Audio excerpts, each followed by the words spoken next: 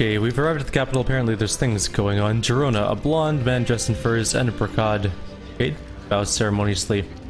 Your Grace, I'm happy to greet you on behalf of Her Excellency, Duchess Corvash. I'm honored to represent Arena Corvash, the head of the noble house of Horwood. My mistress rose to power after her poor mother died, and her ungrateful sister fell from grace. May her name be blotted from the history of the house. The ambassador retrieves a scroll from the folds of his luxurious attire and opens it and clears his throat. As arranged, my mistress grants you a trade contract, Your Grace. Very well. According to the terms, you should deliver a monthly load of vegetables and grain to Irisin in a timely fashion. Failing this, you'll be penalized.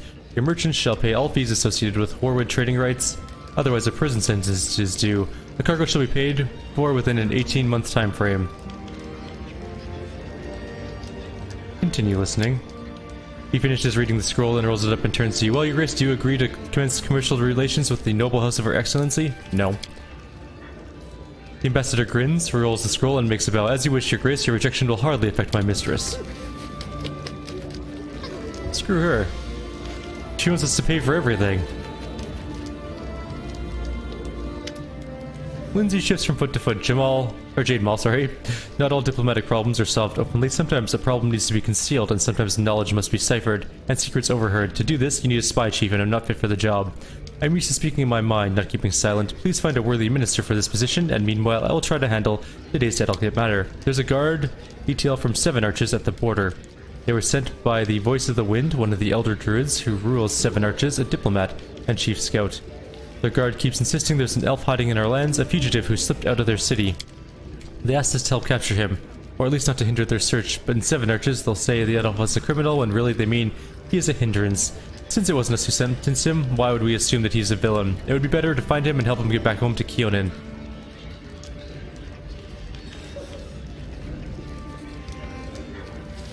Tell me about the conflict. 7 Arches are built on the spot that is sacred to elves. The elves fled from there once, and druids, the Oak Stewards, have ruled there ever since. The elves of Keonin would like to return to their shrine, or at least be granted access to it, but the druids are wary of Keonin and feel hostile to any elves on their territory. Let the elf through our lands. Helping him get home is a nice thing to do. I'll make sure we find the elf and get him back home safely. I'm sure Keonin will appreciate the friendly act. They might even send a letter of gratitude along with some ancient magical books. Oh, I just stopped daydreaming. He's in our land, he's under our protection. I'm not letting some random elves come in. Alright, now we have espionage to deal with as well. I'm sure there's going to be things that are happening in our capital. But I'm going to do my ruling stuff and I'll be right back. Okay, we are done our ruling stuff. We just assigned Ekundeo to be our spy master. He's probably the best for it. He's got +6 due to his dexterity. That works out pretty well. There's really nothing else going on, to be fair. Just those minor events that we took care of. And Lindsay, I think, wants to talk to us still. Again. Imagine that, King. You know I always believed in you. You keep it up and who knows, in a couple of years you might even become an emperor. But that Armag, he and those creepy sisters barely managed to find the tomb. How are we gonna find it? I mean, I suppose I have a bit of an idea, but I'm not sure. I have scouts we can send to Glenabon Uplands. They can scour the location for us. Seriously? You have your own scouts? Well, I don't know why I'm so surprised. You're soon to be king. Fine then, let them search. What's the idea of yours? Remember that forsaken dwarven fortress where the sisters hold up? There's a huge library there, hundreds of ancient books. Maybe thousands. I bet there's something about Armag's tomb there somewhere. But who's gonna read it all? You need to hire a whole army of scholars. That's the Tiger Lords. Sorry, but that's a dead end. I already chatted them up a bit. And they know about the same as we do. The tomb is somewhere in Glenabon Uplands, and Glenabon is, well, you know, big. Like, really big. I suppose we're out of other options. Let's do it then, let's find the tomb, we have to hurry. Who knows what Armag might do given enough time there.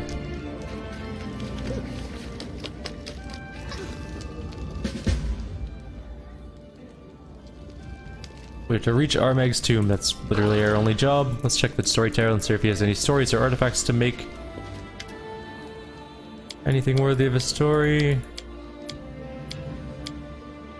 Nope.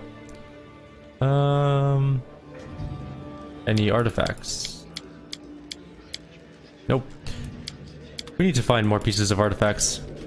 We do it my way. Okay, what I'm gonna do is I'm gonna quickly go sell things, and then we will head out into the Glenabon region one more time. Back in a couple minutes. Alright, welcome back. We are back to the lands that we're supposed to be exploring. We're gonna go to the Raspberry Gully and see what's there. Hopefully some raspberries and not death. Fingers crossed about the not death. We'll see. No guarantees.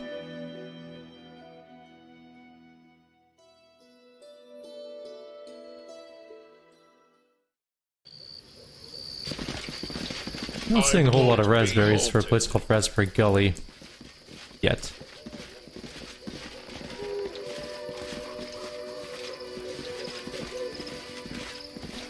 Their life ends here. Oh, there's druids. Oh, that's bad. There's a tree called Quickwood. Taste. Oh, this has gotten much worse. This has gotten so much worse.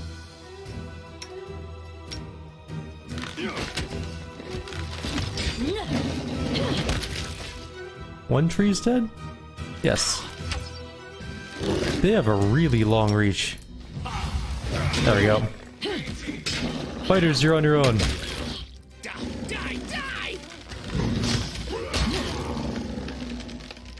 Actually, wasn't all that hard.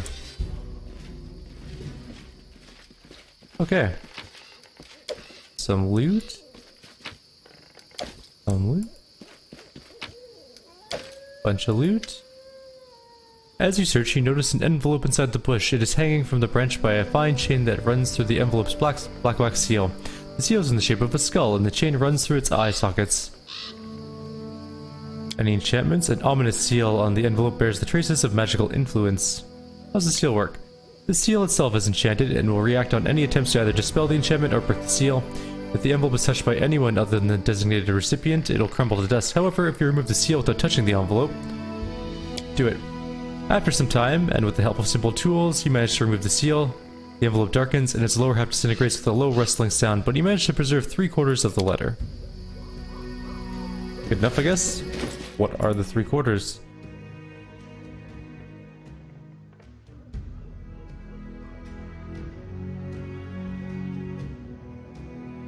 My darling, I'm writing this while taking a rest stop in the Glenabon wilderness. Don't be surprised, but I finally managed or decided to get up a tax. I'll miss the magical potion dear Karin Varel sells, but that's fine. I brought a supply of it with me. It'll come in handy when we celebrate our reunion. As for my homeland, things are getting worse and worse there. Everybody's appetites grow, the guards are fighting with the Thieves Guild, the old trade houses are keep making new schemes, and even the Academy of Arts has been said to have some new free thinkers appearing from time to time. I'm sure that pot will boil over sooner or later, and I'd prefer not to be there when it does. I also look forward to seeing you. In the meantime, the letter cuts out there. Well, at least we got some of a weird letter.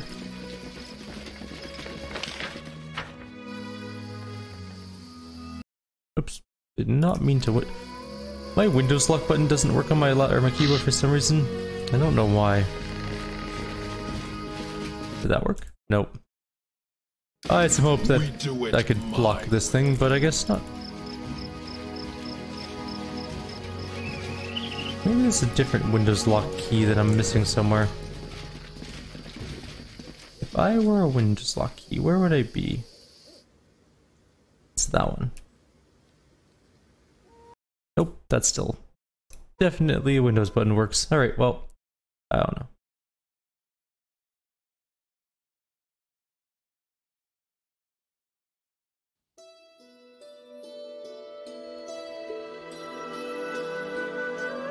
Let's continue to search around for more things. This place is giant, and I'm sure we have more things to find. At least we can move quickly here because it's grassland. There's more resources for us to claim eventually whenever we claim this land.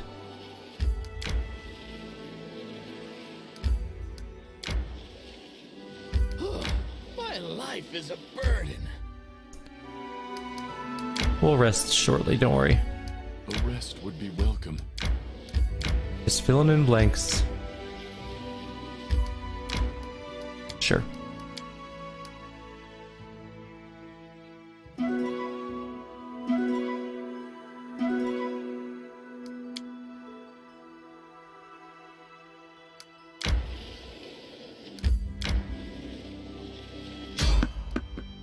A random encounter. Our road once again led us to the border of Patax, where bandits unconcerned for the law often lie in wait for innocent victims. Imagine how surprised we were when instead of bandits we bumped into a guard patrol. Could it be that King Iravetti was determined to restore order along his border? I've seen all sorts of miracles, but this would be hard to believe. The guard kindly informed us that the borders were closed due to a travel ban. This was not because of a war or plague, but because of the celebration. The kingdom was preparing for the Rushlight tournament, and the king was busy giving personal consultations to painters, artists, and even masters of the stage who would be responsible for the event. The Baron and I exchanged smiles. Too bad for the poor artists. According to the guard, the king ordered the borders closed to keep the secret details of his coming triumph. The guardsmen were polite but adamant. Fortunately, we had no reason to challenge him and fight our way into attacks.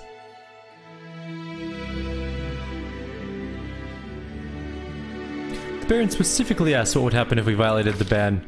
Most probably, we'd have a fight, and you'd win, then a diplomatic crisis would follow, and in any case, you'd be expelled from Patax.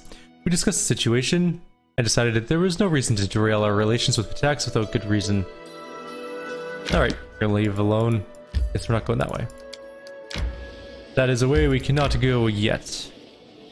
Can I go there now? We'll fight random enemies, why not?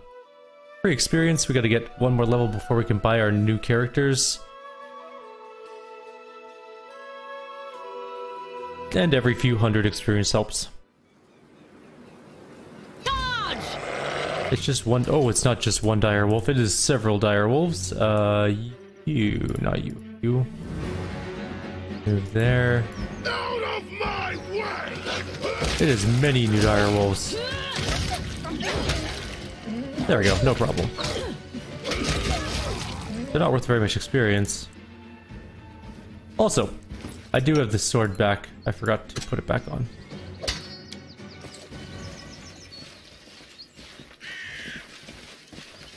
There we go.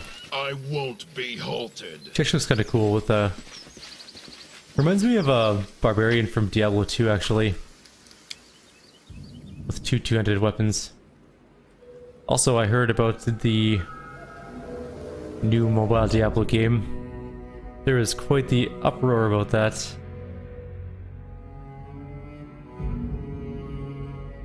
I get it. I get the uproar. Nobody wants a Diablo mobile game.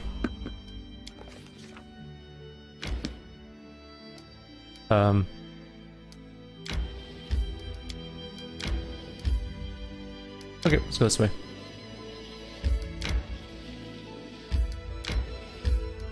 But you don't need to get mad at Blizzard for making a mobile game, you just don't buy it. Like, there's not... No one's forcing you to buy anything. If you don't want to buy something, just don't buy it. Let people make whatever they want. Yeah, it's not Diablo 4. They are working on Diablo 4. But, just seriously, no one's forcing you to buy a single thing. Except for, like, rent. I won't be halted. And food. You're kind of forced to buy food, because otherwise you might die.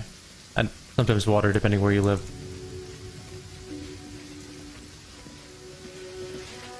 But no one's forcing you to buy a mobile game or not, just ignore it. My way. Here's how you beat Blizzard's desire to make a mobile game. You don't buy it. When it doesn't sell very well, and they don't make any money off of it, then you've won, they won't make another one. Problem solved. Onwards. Apparently there's a portal into the Fae.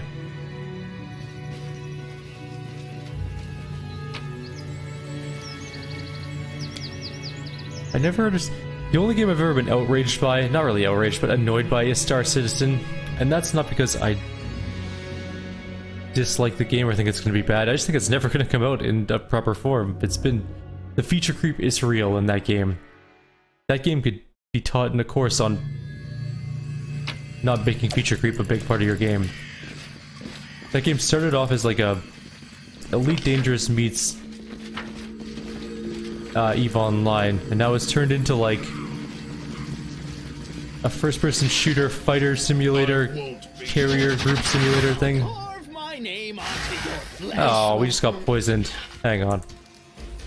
I didn't realize there's gonna be poison in here. Let's just quickly grab immunal protection from poison. Ignore poison all around, because poison's stupid, and I don't want to deal with it. Also, I like the music that's playing right now, it's kind of cool.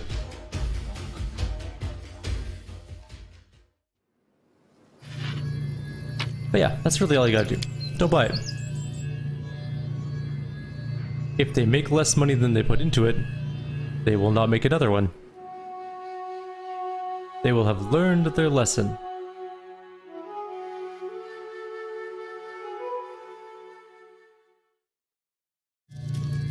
Let us not hesitate. I won't Alright, be back into here. So now we have protection from poison.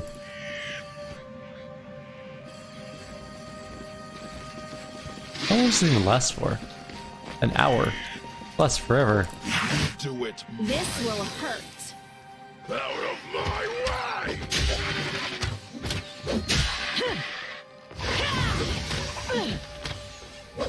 Being it's all its attacks appear to be poison. 1900 experience though.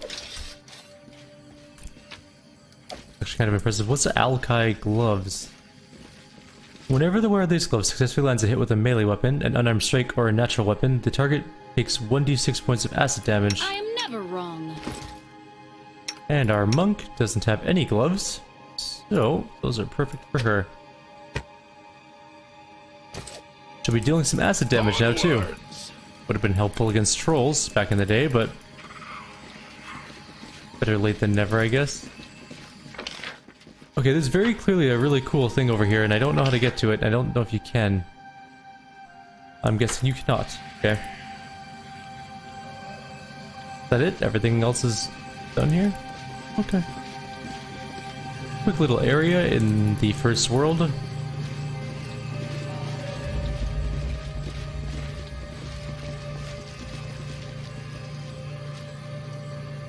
And now we're off again. Got some decent monk gloves. She's gonna be doing some serious damage now, though. I should also turn off that damage reduction, or damage piercing ability. It stops her from using, I think it stops her from using, what's it called?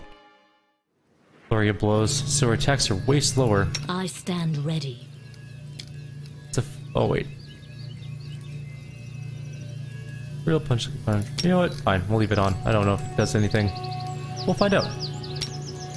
Piranha Strike brings her down to plus 23 to hit, but deals way more damage. Alright. I am never wrong. Other abilities aren't we using? Rapid Shot. That's because her attack bonus is actually fairly low right now, so not too worried about that. Plus 25 to hit. We should turn Power Attack back on. That only brings her down 4 and upgrades her damage by quite a lot. Same with him. My temper. Plus 22 to hit.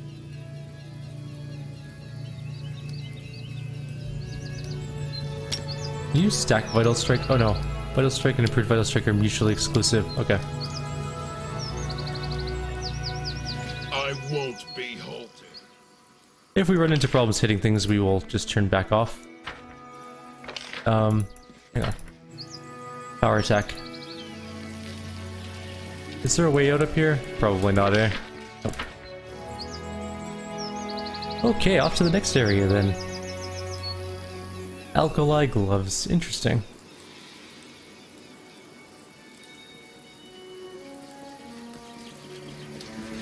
How close are we to a level now? About 21... No, 25,000 or so. A little over 25,000. 26,000, something like that. But soon we'll be up a level. We'll grab 2 new characters. So we're going to be replacing our mage and our rogue. We're going to make an arcane trickster, which is basically a mage and a rogue. It's going to be heavy buff oriented. And then we're going to make, I think, an actual tank. Valdori Defender, Stalwart Defender, you know, all those Defender subclasses. That's just a mine. My life is a burden.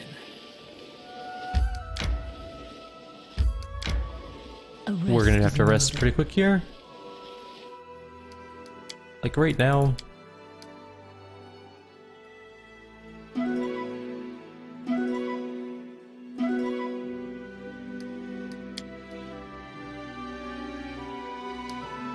At about the first of the month, we'll head back as well.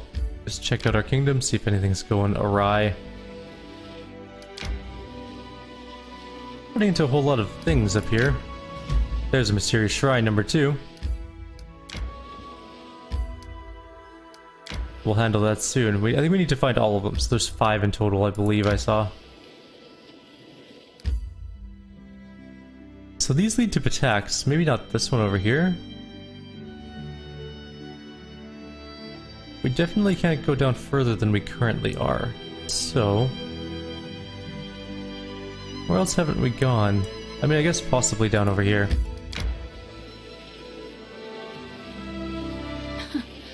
Adventures can wait. I'll fight. There'll be more dire wolves.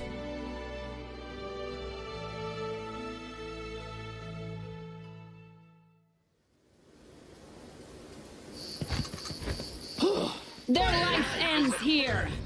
Goblins? Seriously?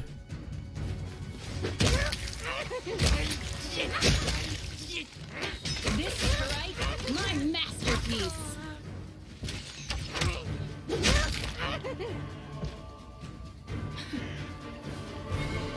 Okay. I get that they screwed up the random encounter scaling in the beginning of the game when it first came out, but goblins, that was like a CR2 fight. Maybe a bit higher. Maybe like a CR4 fight. We are so far beyond that. No good loot. Not that we were expecting any good loots from goblins, basically.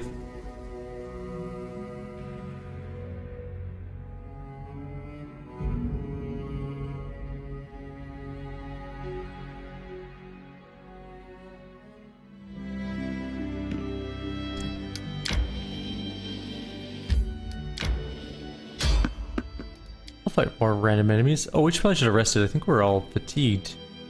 Or most of us are fatigued. We'll rest soon.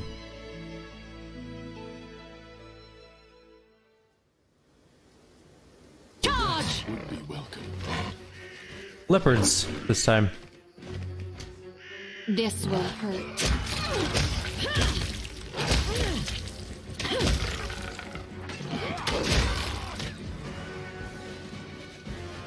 I won't. Not exactly an intimidating fight.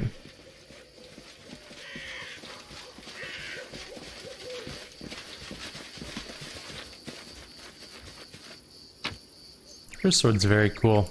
Endless War, I like that. Having a barbarian using that is really good because she can basically ignore the like the thorns damage she takes. So damage reduction is 6 or 9 or something now. 8? I don't know what it is. She has some damage reduction that she can basically ignore most of that damage unless it rolls like max damage.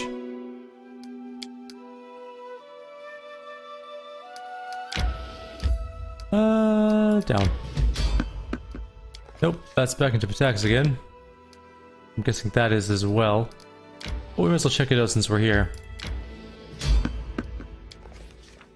There's another mysterious shrine down in Patax. I'm guessing we're going into Patax later.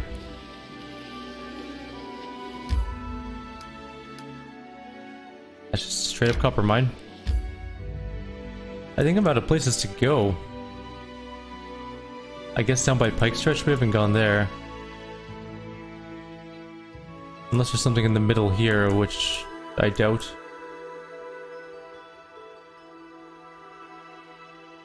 In the Gulch we haven't gone there, but... Did we go into the Serpent Trail? Yeah.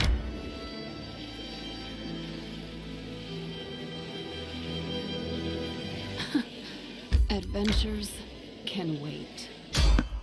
And that's that. Okay, I guess we do have to do the Shrewish Gulch. Really our only other place to go.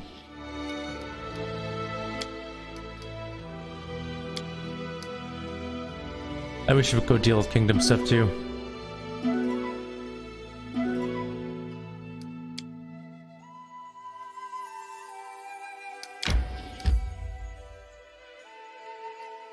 How odd.